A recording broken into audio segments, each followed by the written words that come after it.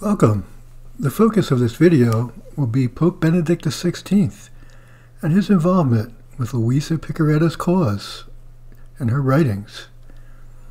As a reference for this video, we're relying upon the interactions as described by José Luis Acuna with Benedict XVI and as faithfully documented by his daughter, Alexandra Acuna. Let us begin in the name of the Father, and the Son, and of the Holy Spirit. Amen. His Eminence and Most Reverend Cardinal Joseph Ratzinger, Prefect for the Congregation for the Doctrine of the Faith, during the pontificate of His Holiness Pope John Paul II, has been chosen by the Holy Spirit as the Supreme Pontiff of the Holy Roman Catholic and Apostolic Church, precisely in these times in which the era of the third divine fiat begins, as the fulfillment to the petition of the Our Father. And His Holiness Benedict XVI knows about it, as God had prepared him over time, making him know and study the writings of Luisa Piccarreta, the little daughter of the divine will, chosen by God for the mission of opening the doors of the kingdom of the divine will on earth, as it is in heaven. And this is the story. It was in the year 1989 when José Luis Acuna, who lived in Acapulco, Mexico, gave to his bishop, His Excellency Monsignor Ricardo Guizar Diaz, the last book of Don Octavio Michelini that he had translated and published, The Cup is Overflowing, with an appendix written by himself.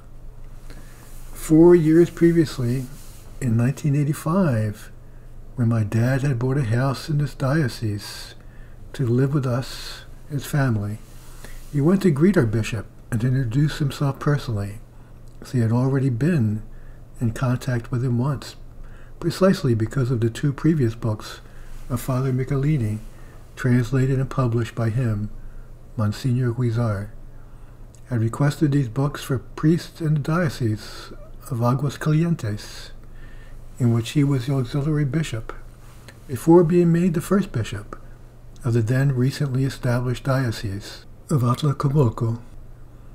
Since then, they had established a spiritual, cordial, and respectful relationship.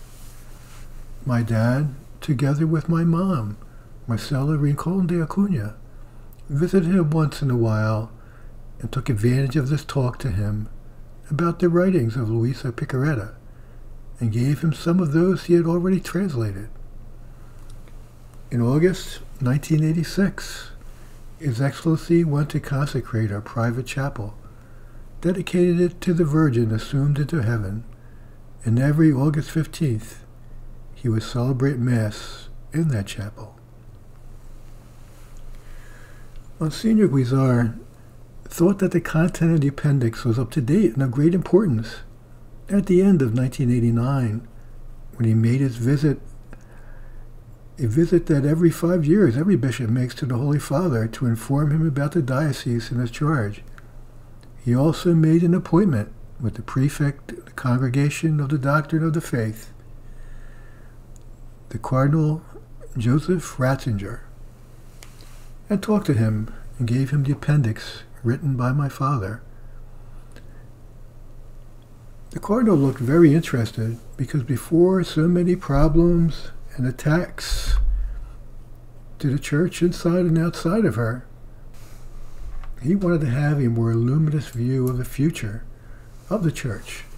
And the appendix talked about the attacks and problems of the church, but also that these attacks originated precisely by the devil and his partisans to impede or delay in the church, and through her in the whole world, the establishment of the kingdom of God on earth as it is in heaven, the purpose for which the church was founded by Jesus Christ.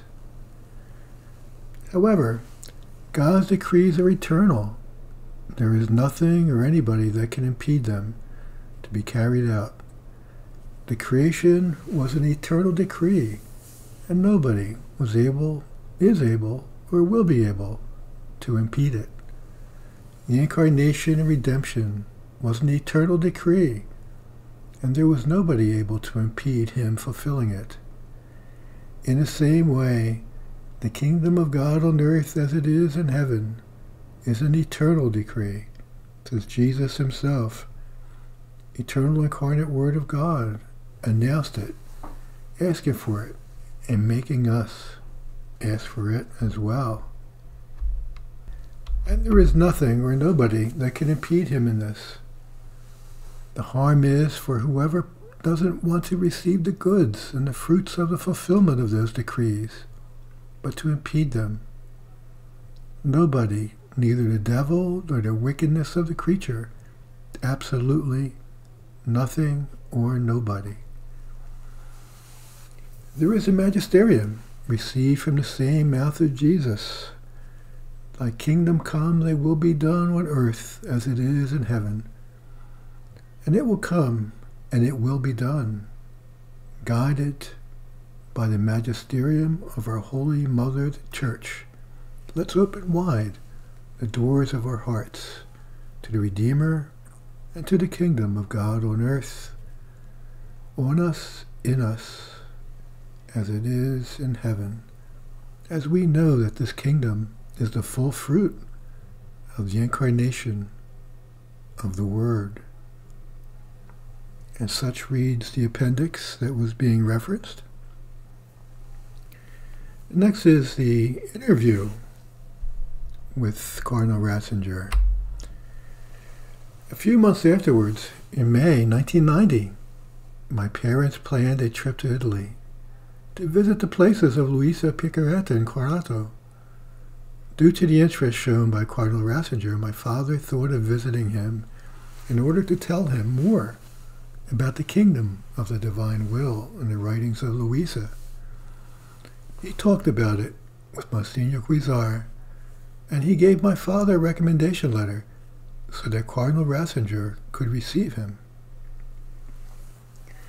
Once in Italy, they first went to Quarrato, to the house of Luisa, the see of the Association of Luisa Piccarreta, founded by Sister Assunta Margliano.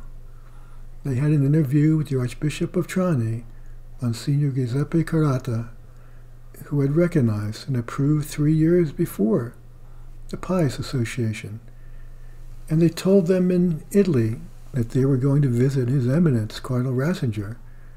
Monsignor Carata told them some interesting facts so that they could mention them to the prefect cardinal, that soon that they were able to beatify the Venerable Father Annibale Maria de Francia, Luisa's extraordinary confessor, ecclesiastical censor of the writings of Luisa, and first editor of the Hours of the Passion, which were published under his responsibility and with his own name, making several editions in Italian and then translated into German, and been placed in the index of forbidden books. And now they were going to beatify him. In the Vatican, my parents were admitted into the private mass of Cardinal Ratzinger, and afterwards they approached him.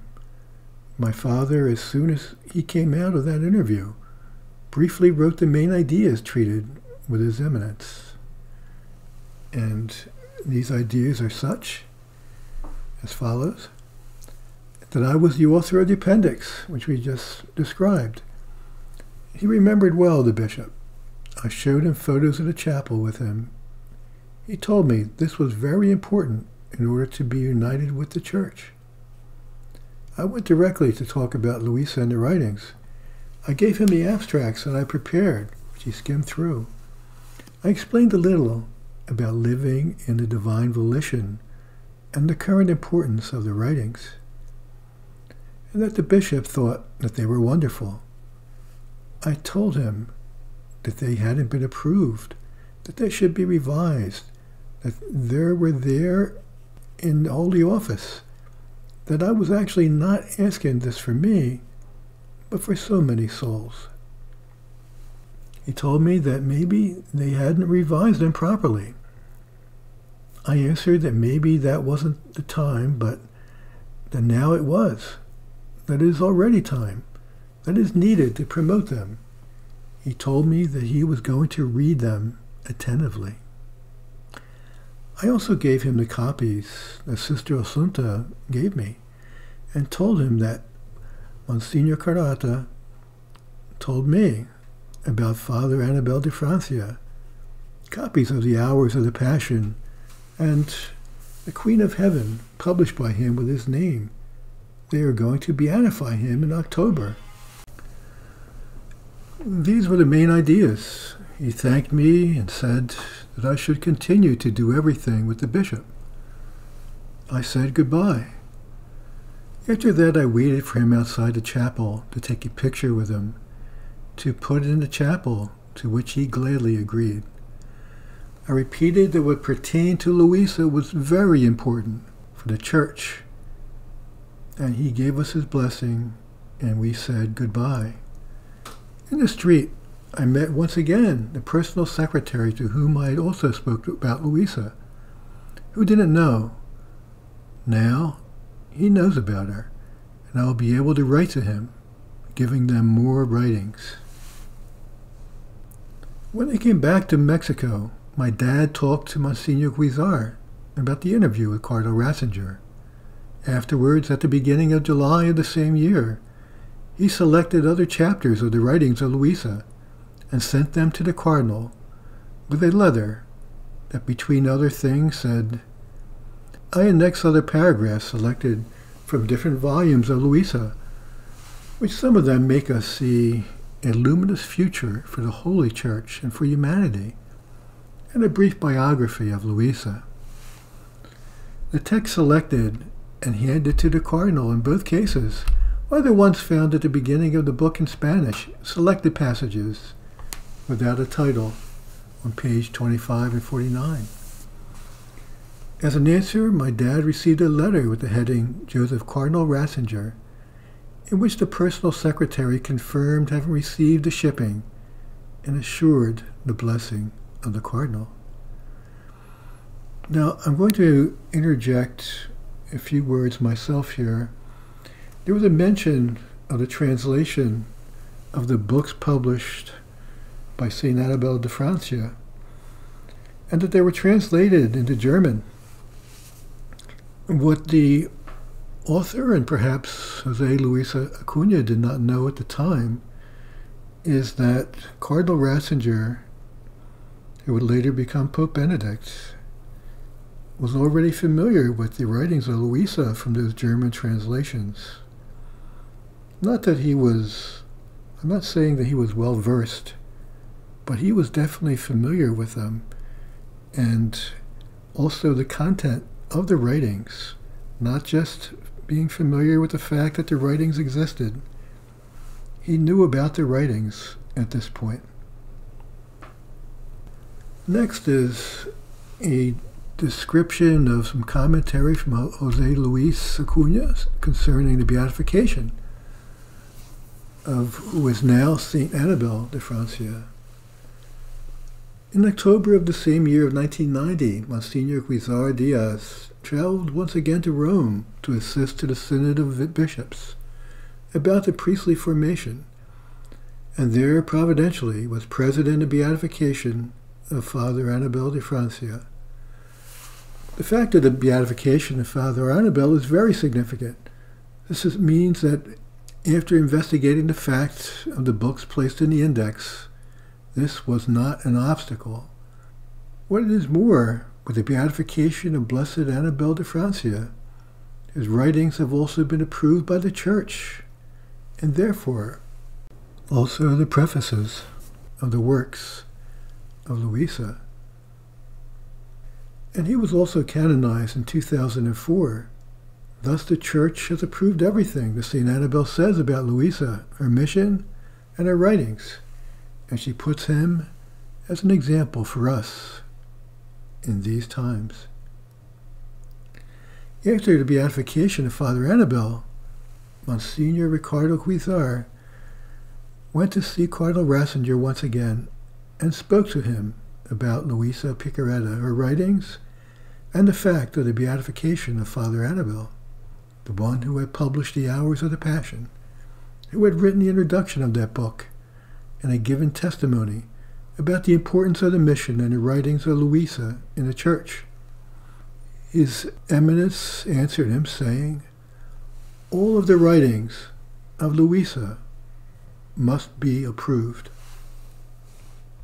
They also talked about the need to open the cause of Luisa's beatification in the Archdiocese of Trani, so that the Archbishop of Trani could ask the congregation for the doctrine of the faith copies of the writings of Luisa, so they could be revised and approved.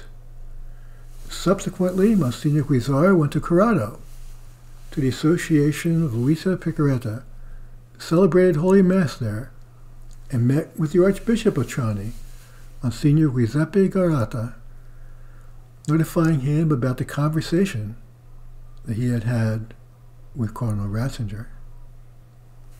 Meanwhile, in Mexico, the interest for the writings of Luisa was growing, which were being translated by my father and handed out privately in the form of photocopies.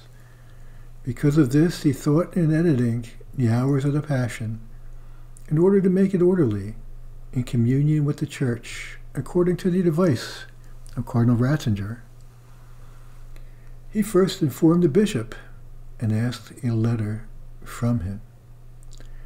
Monsignor Guizar, relying on the words spoken by Cardinal Ratzinger, all the writings must be approved, wrote a recommendation letter that appears at the beginning of the book, The Hours of the Passion, with the date of January 22nd, 1991. He did the same in 1992, giving another special letter for the book's selected passages, and further on, in 1999, for the book The Virgin Mary in the Kingdom of the Divine Will. In 1991, His Excellency Carmelo Casati was the successor of Monsignor Carrata in the Archdiocese of Trani. Monsignor Guizar told him about the words of Cardinal Ratzinger referring the opening of Luisa's cause.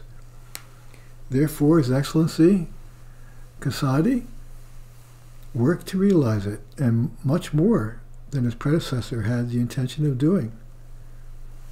In February of 1994, the Archbishop of Trani received from the Congregation for the Cause of the Saints the Neely Obstat to initiate officially the diocesan canon process for the beatification of Luisa, and in the solemnity of Christ the King, November 20th, 1994, in the Mother Church of Corrado, the cause of beatification of the servant of God, Luisa Piccarreta, initiates with a solemn Mass. At the beginning of 1996, the Archdiocese of Trani obtains from the Congregation of the Doctrine of the Faith, presided by Cardinal Ratzinger, the permission of photocopying all the volumes of Luisa that were found in the files of the congregation since 1938, in order to be read and studied by the authorized people by the Tribunal of the Cause of Luisa, in order to be censed and approved by the competent authority, and finally, to be published. In a way, that thanks to our solemn pontiff, Benedict XVI, the process of beatification of Luisa is in course, so that all her writings can be approved, as he said. So I'd like to add some other fact that I'm aware of, is that those photocopying, involved in the photocopying of the documents from 1938, are some people that we are aware of in the Divine Will. And it's not an exhaustive list, but I'm doing it by memory. So I know that Father John Brown was involved with that, as well as Father Celso, and either in the copying or the translation, Dr. Tomasini was also involved. And Father Celso mentioned that while they were doing the photocopying, they were visited by then Cardinal Ratzinger, who was very, very happy that this was occurring. And I'd like to take this opportunity to thank Pope Benedict XVI for his efforts. Also, St. John Paul II. It was under his pontificate that the cause of Luisa began, and asked that Pope Benedict continue to pray for Luisa's cause and for all of us attempting to live in God's holy, divine will.